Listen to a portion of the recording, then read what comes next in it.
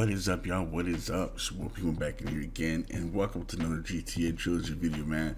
Today, guys, we got some things that we have to talk about because it looks like Rockstar Games wants to kind of change things around with gameplay due to the old games, obviously, Vice City, San Andreas, and GTA 3.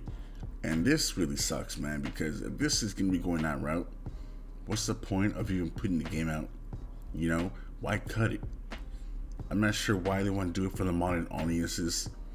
Can they not handle the heat? You know what I'm saying? Like, it doesn't make any sense. But guys, make sure you do drop a like, subscribe to the channel, do turn the bells on, notification bells. Still an issue. We're going to work it out and try to go from there. But the thing is we want to talk about, man, is that the Trilogy remasters are probably going to be cutting a lot of controversial content for modern audience. But that's what others are saying on the report. And just to tell you guys, you know, just look at the screen right here. Just look at that. They really want to do something like that. It makes no sense why go that route, you know? And last week, they did talk about the rumored for GTA Remastered Trilogy, and that the biggest release is going to be coming this year.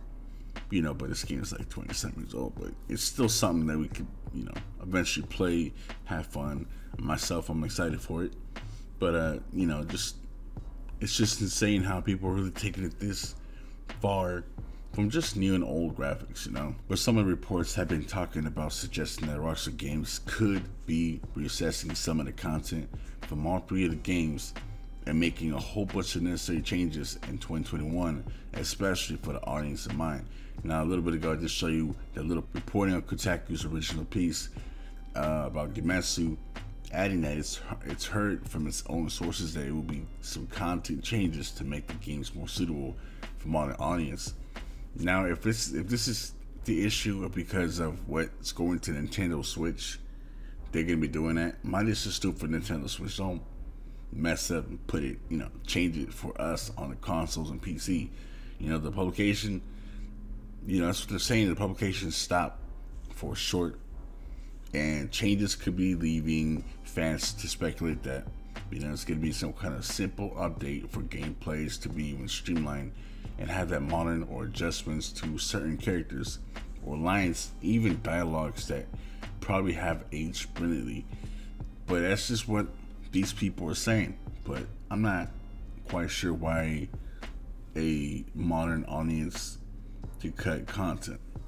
So is it that they want to take off, you know, a lot of offensive content from the older games, or having like a lot of moments that they're going to be reassessing and changing things, referring to the gameplay changes, but the remaster isn't even announced yet? I mean, it's announced, but they haven't showed the gameplay of it, and just having this kind of stuff being put on the spotlight of disaster, if you know what I mean.